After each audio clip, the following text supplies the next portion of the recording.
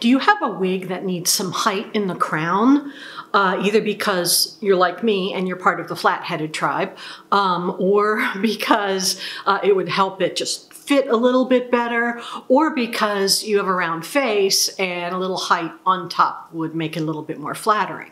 I have a super easy fix for any time you need a little poof in the crown, so keep watching for details. Hi, I'm Christine, and I am on a campaign to make wig wearing more mainstream, so we can express ourselves any way we want and not have somebody look at us sideways just because we happen to be wearing a wig. For practical tips on choosing and wearing wigs, wig reviews, as well as a little bit of creative inspiration, please subscribe to my channel, hit the like button, and hit the notification bell so you don't miss a video. What I'm wearing right now is Ellen Villa's Impact in the color, I think it's pastel rooted blonde, but if I'm wrong, I will put it on a graphic on the screen. I had worn this wig in my video for wigs for round faces, but I had taken it right out of the box without having done anything to it. And here, I'll show you on the screen what it looked like. Since then, I have trimmed the bangs and toned it using my purple acrylic ink dye toning method, which I will link that down in the description box as well. Now, I have an average sized circumference, 22 inches, but my hairline to nape measurement and my ear to ear are both so short that they're almost child petite size. So an average wig will fit me comfortably around here, but will often have a whole lot of space up in here. Let me see if I can show you. I mean, that's me holding the bangs down, and I have all this room in the crown between the wig and my head.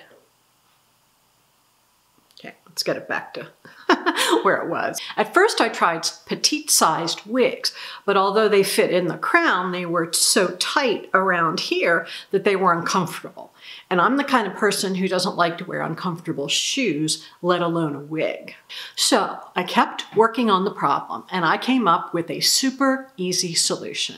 I put basic old quilt batting in the crown of my wigs. Now this one does not have any in it right now, and I wanted to show you how flat it was without the quilt batting, and you already saw how much I could grab up in here with it. Now I do the quilt batting trick with probably at least half my wigs, either because they're too big in the crown or because with my face shape, it's more flattering for me to have a little bit of height up there.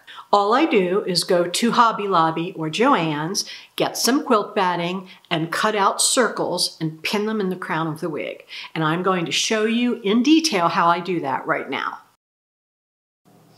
First, I lay out the batting and cut it into narrower strips. I fold it over a couple of times. It doesn't matter how many times you fold it over, and I cut out multiple circles at a time. How big or small you make the circles depends on the size of your head. I make mine probably about 3 to 4 inches in diameter, but this is not a real precise process, so just do some trial and error on the size. Then I take my wig. This one is Impress by Ellen Villa. I place the batting right where I think the crown is. Usually there's some kind of a seam right in the center of the crown, so I try and line up the center of the batting with that. Then I just use safety pins to keep it in place. Then I try on the wig and I just keep adjusting the batting, either the location of where it is or how much I want to put in or take out. The beauty of this method is its versatility. You can add just a single layer if you want to fill out the gap in a crown, or you can use 2 or 3 layers to get height on a flat wig that may be more flattering for you. Now, here is the finished product. I'll put a picture on the screen of what it looked like before. Now, the effect may be subtle. I'm hoping you can pick it up on camera. I've got 3 layers of quilt batting in here, and it's done 2 things. It's given me some extra height in the crown, which with my round face is a little bit more flattering, and it's gotten rid of that feeling like I have that gap up there, that, you know, my wig is not attached to my head. I also really like the kind of Brigitte Bardot height it gives me.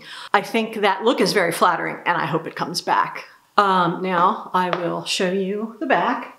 Now all I did was safety pin these in the crown. And because I have a rooted wig, you cannot see it at all. I can't even feel the pins. Don't even know where they are. But if you have a light colored wig that's not rooted, just find some thread that's the same color as the hair and put 2 little knots in there and it'll hold fine. And since it's quilt batting, it's totally washable. So you don't even have to take it out when you wash your wigs. Now, getting a wig to fit well makes all the difference. So the few minutes it takes for me to put the quilt batting in is well worth it. To me, it's no different than moving the adjuster straps in the nape of the wig. And in fact, I keep a whole pile of these. I will cut out a whole bunch of them and just keep them. And anytime I need them, they're there for me to put in a wig. 2 minutes. Now, I am always looking for more ways to personalize my own wigs and help you learn to make your wigs fit better and look better and feel better. So if you have tips, please leave them in the comments below. Let me know if you try this or if you have another way that you add height in the crown. Also, leave a comment down below letting me know what issues you're having with your wigs that you'd like to get some tips and tricks for. For more content like this, please subscribe to my channel.